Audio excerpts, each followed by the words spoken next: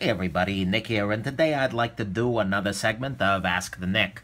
So the response to these has been great, and so I'm just going to go through some more questions, although I got more than I can answer today. So let's just go on ahead and jump into it. So Nathan Simon asks, Apple or Android? Well, unfortunately, the answer right now is Apple. I did go Android for about 2 years, hoping for increased freedom, but the thing is, modern Android phones are getting less free every day. Bootloaders are locked. It's harder to get software updates. I mean, basically the difference between the two in terms of that is disappearing on a regular basis, and in my experience with those 2 years, the Android phones were not very reliable. I mean, they worked fine for checking my email, but they were crappy for doing things like, I don't know, making phone calls. And so I was very much happier when I went back to Apple. That said, there's a lot of ugly there, and somebody needs to disrupt the crap out of that market right now and do something better than both. But for now, I think I'm Apple. Sorry about that.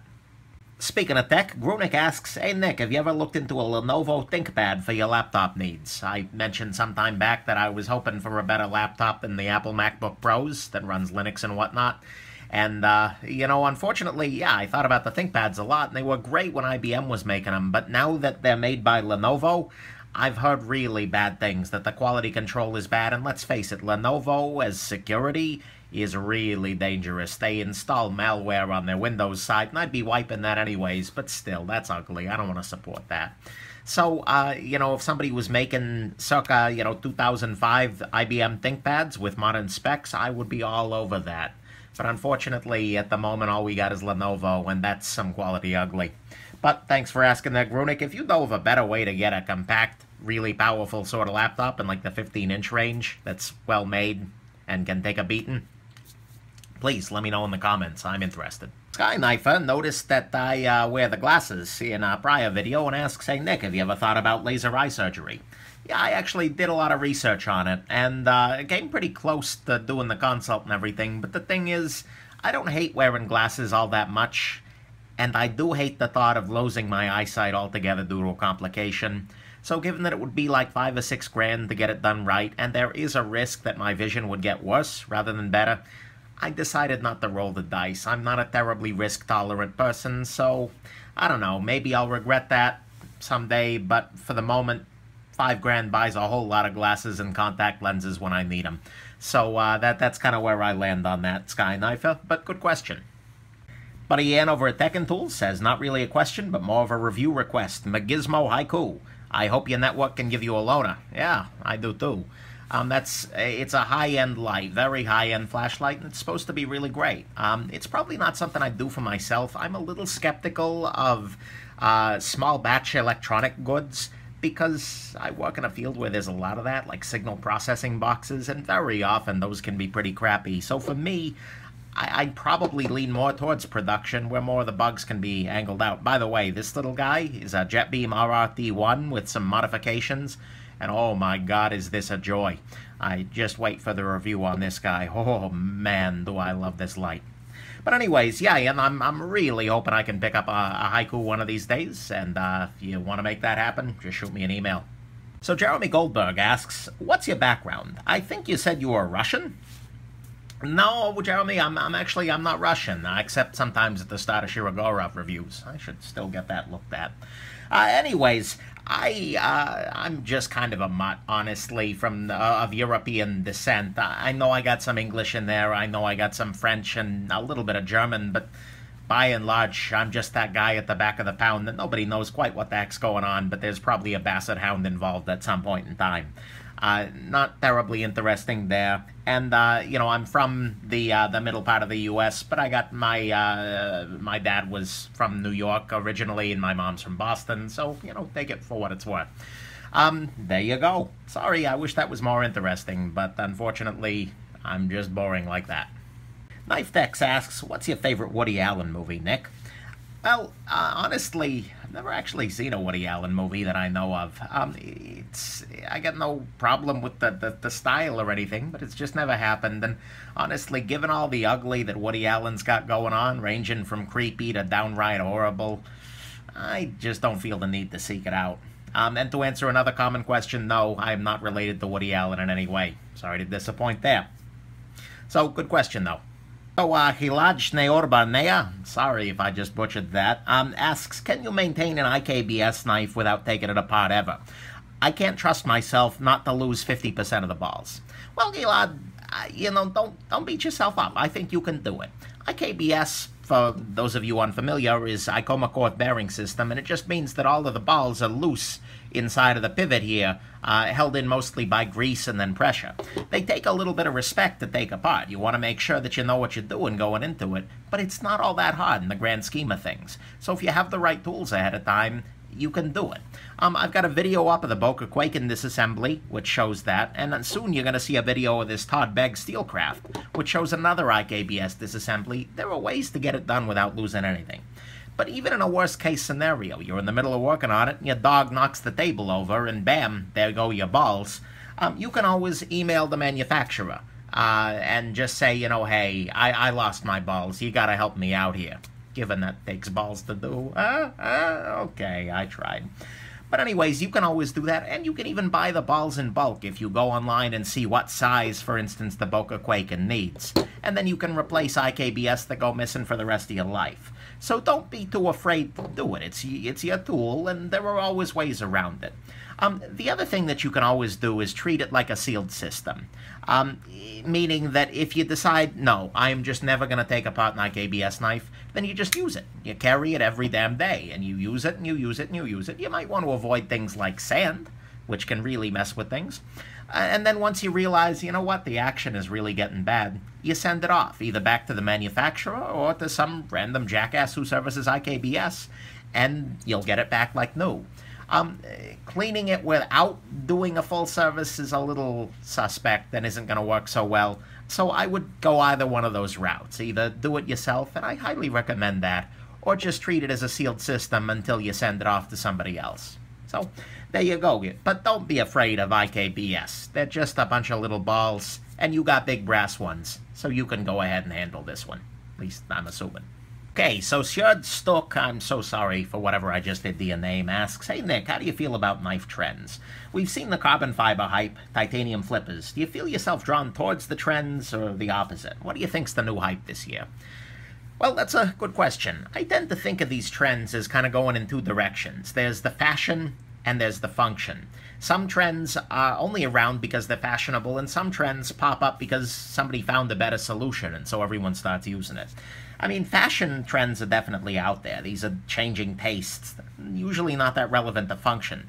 Right now, there's a strong tactical trend going on in the knife world, although I think it's fading a little bit. Even ZT, who was kind of at the forefront, is starting to back away a little bit from the tactical and consider these to be tools and objects of art. And that's nice. DLC black coatings are, still very popular, and I'd say still on the rise, but that's definitely a fashion trend, and one I'm looking forward to seeing the end of.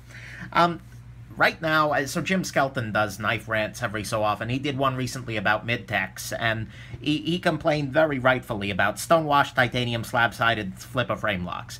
Every mid-tech maker ever right now is making stonewashed titanium slab-sided flipper frame locks. It's just the case. And so that's a very strong fashion trend, and it's kind of annoying. He has a great take on it over there. Another fashion trend that's bugging me lately are the huge knives. I like smaller knives. This guy is much more in my size range. This is the Shirogorov Neon or the Spyderco Delica. But any decent knives these days that are being made, by and large, are huge. It's really hard to find a great, innovative new knife under 3 inches, and that's just the fashion right now. I'm hoping that's going to turn around. And then finally, there's the overbuilt idea.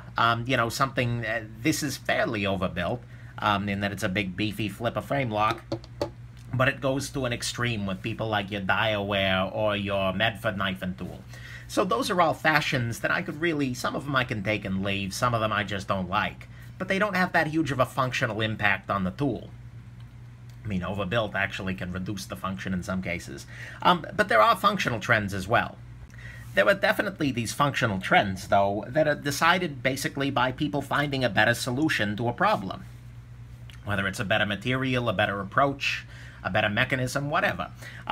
Like carbon fiber, I think, is an example of this. Carbon fiber really is a great material. You can get a lot of strength in a very lightweight package. And so in that way, carbon fiber's got a lot going for it. And it makes sense that that suddenly became fashionable because it's pretty excellent. Same thing with flippers. I love flipping knives. Like as a flipper, it's just that's the easiest way to deploy a knife, just period, in my opinion at least. And so once people realized, holy crap, this works well, and once people figured out how to get a good detent, suddenly they exploded onto the scene, and so there are a lot of flippers being made out there. I wouldn't call that a fashion trend so much as just an advancement in the technology. There are other ways to open a knife, for sure, but this is a really compelling one, so it kind of swept the world. I would say same thing with titanium frame locks. I mean, the Reeve Integral lock is the original one, but it's just the idea of using a chunk of the frame to lock the knife.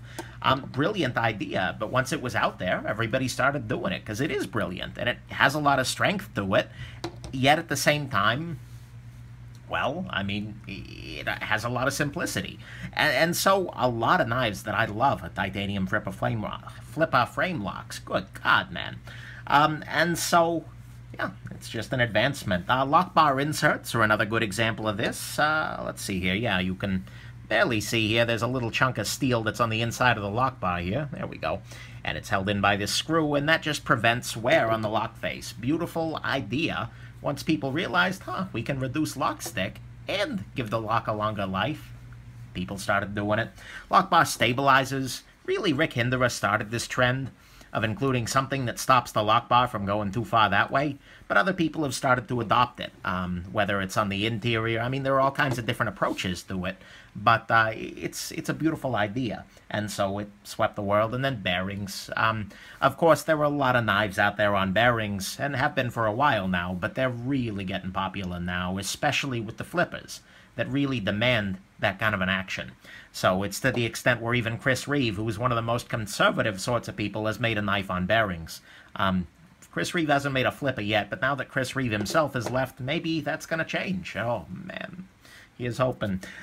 So yeah, those are all some functional trends that are also fashionable right now in the knife world, and I don't see going anywhere anytime soon. And finally, my future, the future of the knife trends. If I could predict the future, I would be far richer than this and probably, I don't know, owning an island someplace. But sadly, I cannot, so I'm just going to talk about what my hopes are for the future. Titanium frame locks are really nice, but they also do have some disadvantages. Your finger has to be in the blade path. They have wear patterns that are very specific. There are some issues there. And so I'd love to see more locks, whether it's new mechanisms or just new working of old mechanisms. Backlocks have a lot of good going on. Even like the Stan Wilson non-flipper flipper has a backlock, and no one complains about that. So I think we need to see more of that, or button locks, or things like that. We need more diversity there. I really wish the compression lock was more available to the world, but unfortunately, that's the joy of the patent system. So, unfortunately, one of the best locks out there is just not available for use, but there are still other good ideas out there. I also hope that we get back to smaller knives. I do prefer a smaller knife, more along the lines of your Neon here or your Spyderco Delica, rather than these 3.75-inch monstrosities. I mean, there's a lot of compelling knives in that big range, but we need to get back to some smaller knives on the high end for the people who live in areas where the huge ones aren't legal. So, something to keep in mind. Wood and micarta need to come back as scale materials. I mean, we can stabilize them. Even the diamond wood is beautiful.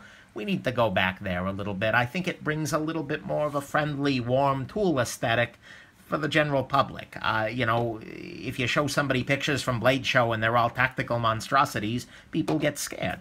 But wood, that's something like Granddad carried. And speaking of which, I think we need a modern traditional era, where we take all of the advances of modern knives, things like bearings, maybe things like flippers, things like, really nice liner locks or back locks, and we start bringing those modern advances, and modern steels for that matter, into the traditional world. And we start creating knives that are modern and traditional all at once. Like the Benchmade Hunt line is starting to do this, or even the Chris Reeve Nandi is a great example of a modern traditional knife. And I hope there's more of that coming up soon as we kind of circle back around. I think that would be a great place to spend more time as a knife maker at this point. So, anyways, those are my hopes for the future, and that's a great question. I hope this has been interesting. let's go on to the next one. Minnesota Knife Guy asks, Nick, do you care where knives are made? Well, kinda, yeah. I enjoy buying American-made knives because I like rooting for my home team. I want my country to succeed, just like I'm sure the rest of you do. And so I love buying an American-made Spyderco or a ZT, Chris Reeve, or even an American-made independent knife maker like John Graham here, made, 4 hours south of me. It's nice. Why not? But the thing is, being an American-made knife company does not guarantee my support in any way, shape, or form. If you've got poor products or poor quality control, I'm not buying your stuff no matter where it's made. And you're not going to get away with charging bigger prices because you're from the States for crap. I mean, there are companies in the States that are making great knives at good prices. I don't care if you're made in the US of A. If it's not a good value, it's not a good value. So there you go. And also, if you're fake made in the USA, oh man, we're closed. Quartermaster is apparently making a lot of the knives in China. The evidence is on their Instagram feed, or at least it was before they removed it and then banned everybody.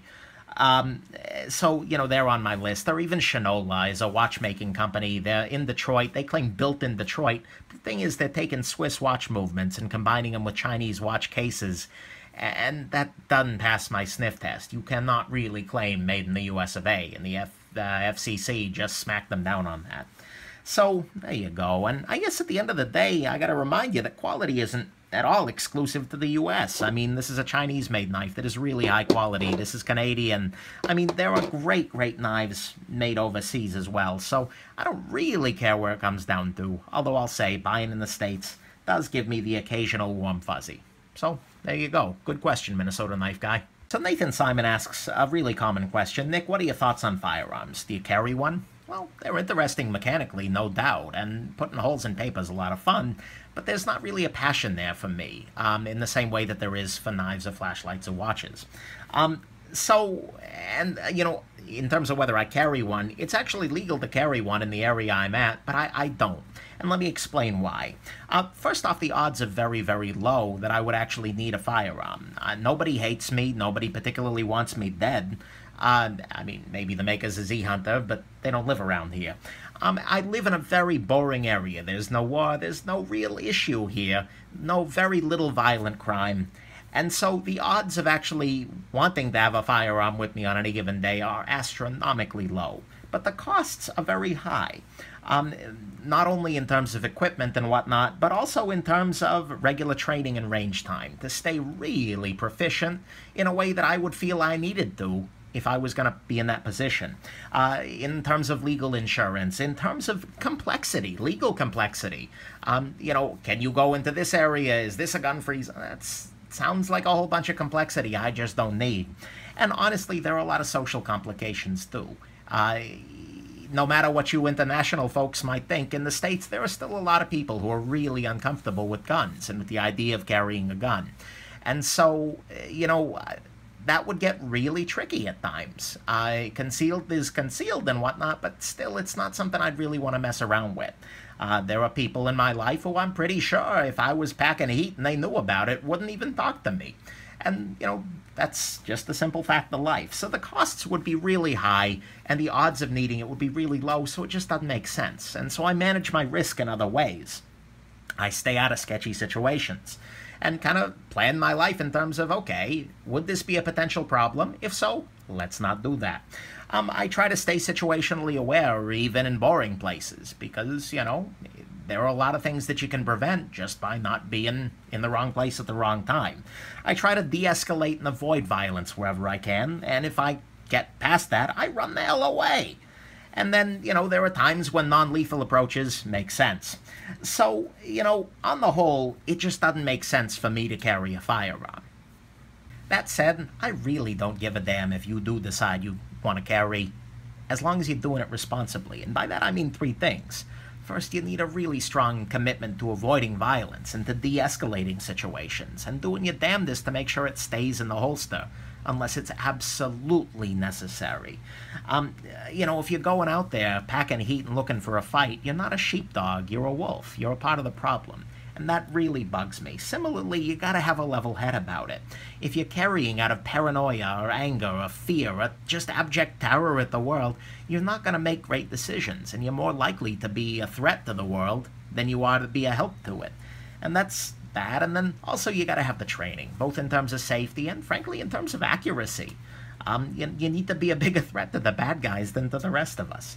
And so training is kind of key. But as long as you're doing those three things, you're avoiding violence whenever you can, you got a level head about things, and you're well trained, then I really don't give a damn what's inside your waistband. Particularly if you got an active threat, a job that comes with dangers, you're James freaking Bond, you got an abusive partner who's making threats, any of those kinds of things. I feel bad for you, but I'm not going to bug you at all if you're packing heat.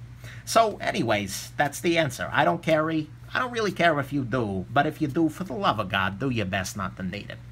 Anyways, I hope that was interesting for you, and if you got any further questions, go ahead and drop them in the comments down there.